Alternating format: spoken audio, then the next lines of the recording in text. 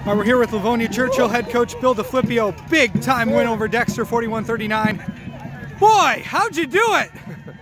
It was an exciting one. You know what? Our kids hung in there. We were down at the half, and they've done that all year. So we came out, scored 3 touchdowns in the third quarter, finished it off even though we gave up the touchdown. We told them, don't hang your head, you got to defend the 2-point play, and they stepped up and they got it done.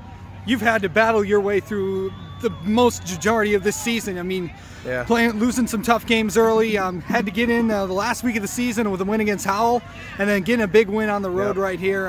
What does this say about the character of your team? You know what? It says wonders, because we preach it all the time, and these guys have played hard all year long. You know, the thing is the regular season schedule that we play prepares us for the playoffs. So, you know, what a wild game. Hats off to Phil and his guys at Dexter. Those guys came out, played a great game tonight too. How about your quarterback, man? Gavin played his best game tonight. He made a ton of plays. He extended a few for big pass plays down there and played great.